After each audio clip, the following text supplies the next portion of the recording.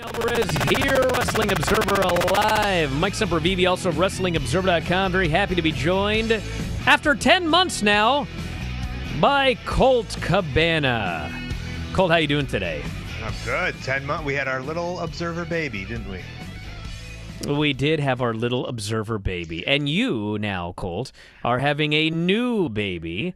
I guess Wrestling Anonymous is your new baby, and you're actually gifting your old baby to the world. Is that right? Yes, I've given birth to Wrestling Anonymous, and I've put up for adoption The Art of Wrestling. It's something I have done. Yes, I've started a new podcast called Wrestling Anonymous, where I take voice memos, essentially Google voice memos from the fans, and they tell me their stories, all different stories. It's been so fun so far. I've been running for about 5 weeks, and the cool thing is like I get them, I edit them, I post-produce them, I put it all together, and essentially, I don't know if I'm necessarily the host, but I'm the curator of these amazing calls, and their calls are from all over, but they're fun for the most part. You know, there was a guy who Haku basically took his 1-year-old child and started stretching him. What? Yeah, he started like moving him around and stretching him like a little baby, and he was like, "One day you're gonna train with me, little kid." And the guy was just like, "I don't know what's going on. It's Haku. He could do whatever." Oh, he wants. stretching him like when you wake up in the morning and you stretch. Yes, I thought you were talking about like what Stu was doing to folks. I got it. And then there's just calls. There was one call who a wrestling fan watched someone die in the stands. That was wild. I called the other week, talked about their experiences being there with Owen Hart when Owen Hart passed away in Kansas City. And they're all over the place, and it's really fun. It's really fun to do so far. Well, you know what we've got here, Colt Cabana. I have inside sources in the wrestling business, as you may or may not know, and I have been given a clip of one of your shows. Would you like to hear it? Please, of course. Well, let's check it out. My grandfather, my father, me got into wrestling. I got into wrestling in the early 80s. And now my kids, I have kids, and my son likes watching it with me. And my dad always told me the story of my grandfather, when my grandfather would go to a local arena, and he tells this story about my grandfather and my grandfather's friend. They burned Freddie Blassie's car, and according to my dad, I guess there's a Freddie Blassie documentary where he talks about that specifically happening in Southern California. And to this day, if you ask my grandpa that, who's like in his mid-90s, he'll laugh, and then he'll say, "I don't know what you're talking about." like he murdered somebody, Anyways. You know what's funny, Colt? I gotta say this here about that clip and what you were talking about earlier. So it's kind of a weird segue, but earlier we were talking about Del Wilkes, who passed away, and he did these interviews talking about how he took 150 pain pills, and I was talking about how if a normal person hears this, it's impossible to them. But if you know any wrestlers, there may be a slight exaggeration, but like these guys, they took hundreds of pain pills a day. And your call that you just had right there, that's one of those deals where when you hear stories from wrestlers, you hear, "Oh, in my day, we had so much heat, this guy burned my car." And you're like, maybe these fans were mad and slights of tires, but, I mean, come on, you didn't burn a car. Then you find out that, in fact, this stuff actually happened, and this guy was an accomplice to car burning here. Yeah, I like this call because we always hear from the people. We hear from Bobby Heenan, who, got shot, or Roddy Piper, who got stabbed. But we never hear the people who do the stabbing or do the shooting or throw the rocks or the quarters in Puerto Rico. So it was interesting to hear it from their perspective. That's why I like this call, and I put it on the show. How did you come up with this idea? Because obviously fans love to hear these stories about wrestlers, especially behind-the-scenes stuff that goes on and travel stories and things like that. How did you decide to flip the script and actually hear from some of these fans that are quite unique and have lived several lives inside of one, some of them? Yeah, for years, fans wanted to be on my Art of Wrestling podcast, and the Art of Wrestling was just me in the locker room talking to different wrestlers. And I feel that people were so they got so into the show that they felt that their stories needed to be heard also. And it's just something I wasn't allowed. I just wasn't what my show was at the time.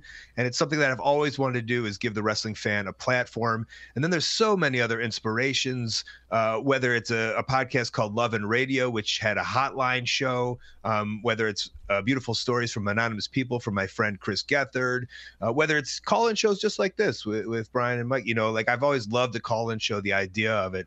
And there's so many other things, but it's something that I've wanted to get back into the weekly podcast game, and it took me a while. The Art of Wrestling took a lot out of me. I did it for almost 10 years. There's almost 500 episodes, and this is something new and fresh, and I'm ready to jump back in it, and I'm having such a great time, and so are the fans, and it's really cool.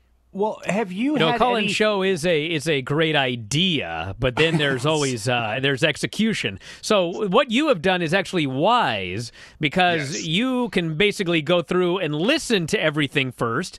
And I would presume that if someone has a great story, but they babble on for 19 minutes, you can chop the thing up right and make it. Yes, wise man. Yes, which it's the perfect thing, and it's something that helps the show flow. It's it's only a 30-minute podcast, so but if the callers talk down like they do sometimes, it would be an hour and 30 minutes. So we've trimmed it down a little bit. How cathartic have you found this for some of those fans that maybe you did have to do a little bit of editing at the end, but you listen to this whole thing and it's like, wow, this person really needed to get this off their chest, or really wanted to give this back and really reveal how much wrestling has affected them or impacted them, or how much it helped them at some point in their lives. How much has this been really helpful, and you've been able to play, I guess, kind of a shadow psychologist or sociologist here? Yeah, now I'm becoming the Dr. Phil of professional wrestling. That's my new thing. It has, and there's been some great calls so far. There's one I haven't played. There's a couple I haven't played. There was like a 38-year-old mom who's like, I didn't know what wrestling was, and now it's something that we bond over. And I'm taking my child to see AEW when we come to St. Louis.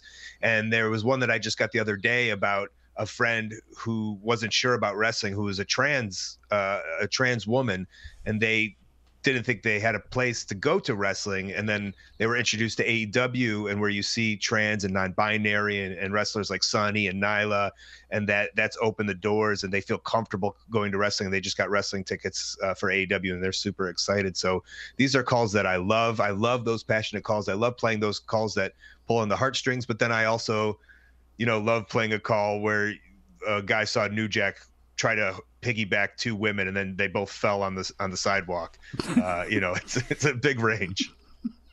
It's funny because I'm not going to lie. When you first said that this podcast is going to be all stories from fans, and I'm just going to be the curator, I was like, what?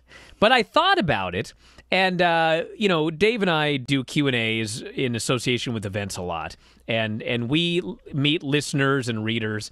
And when I thought about it, it was like, this actually does happen to Dave and I all the time. Like, you'll meet some listener, and they'll go, I got to tell you this story. And they tell you this story, and it's like, that's an awesome story. So the more that I think about it, and then we played the clip, of course, and then, you had a couple of teases here as well. This actually sounds, because, fans, they have stories. I mean, they absolutely have stories. And I think that would be, it's actually a great idea for a podcast.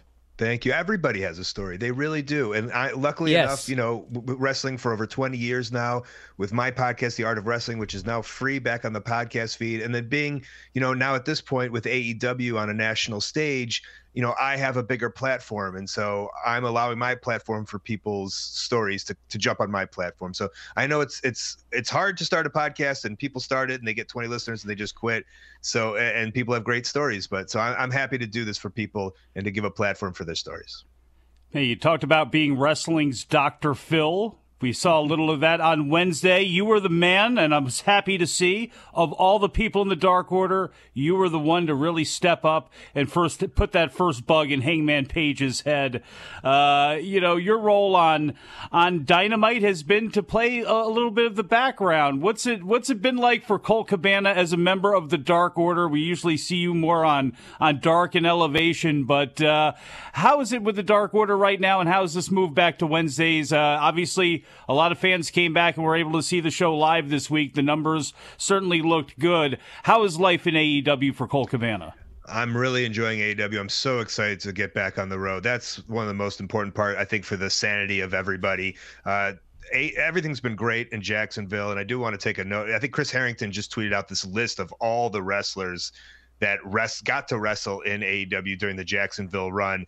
And, shout out to everyone who's got a contract and is making money that Tony Khan and AEW is allowed to make a living. But there's also a huge shout out, in my heart, the true DIY warrior that I am, of all the independent wrestlers that Tony Khan gave an opportunity to help financially and, professionally make a little name for themselves.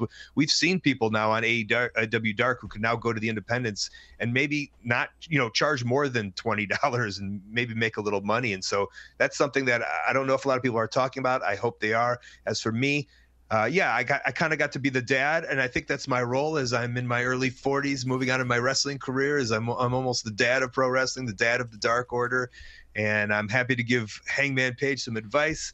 I think he needs to go and face Kenny Omega. Those are just two of the best. And a lot of people talk in the locker room of just how great Hangman is. And he is, this isn't even Dark Order, not Dark Order. It's Hangman Page is the future of wrestling. And hopefully he's the future champion of AEW who can wave the flag for our company.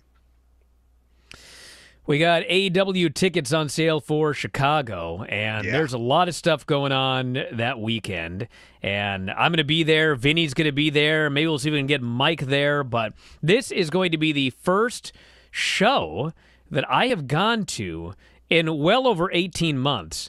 And I was always very positive that this was going to end at some point and things would largely get back to normal. But at the same time, it's hard to believe that that's happening. So I guess tell us a little bit about you particularly, Chicago, what this means to you to be able to do this weekend. And everybody, tickets are on sale, so go grab them now. Yeah, AEWTix.com is where you can grab those tickets. And we're doing shows Wednesday, Friday, and Sunday in Chicago. Yeah. Dynamite on Wednesday, Rampage on Friday, and the pay-per-view on Sunday at the Now Center. Used to be the Sears Center in Hoffman Estates. And there's going to be activities, I believe. I don't know if they've announced anything, but there's definitely going to be activities all weekend long. I'm sure there's some kind of fan thing going on. I know before the pay-per-view, I'm doing a barbecue cookout with Pro Wrestling Tees. That's officially with AEW. I believe I'm going to do a live podcast. A barbecue, you say? A barbecue, yes. You interested? You may have a special guest at the barbecue. Of course. I'm going to do a live podcast. You should jump on it, Brian. I'd love an invite. Look at that. An invite right there. And we're coming to Chicago. I'm excited. I'm, like Mike said, I'm kind of a background figure for the Dark Order, but I'm gonna pull all the strings I can to get a match in Chicago. I'm assuming it'll happen some way, somehow. And I can't wait to perform in front of my backyard, my friends, my family, and my community. And while you're driving into Chicago, you're going to see me on billboards all over. I've been on billboards in Chicago for 10 years now with 1 Hour Tees and Pro Wrestling Tees. So it's going to be an exciting time. But it's not just Chicago. We're going to North Carolina. We're going to Texas. We're going all over. AEWTix.com. Grab some tickets. See some live wrestling.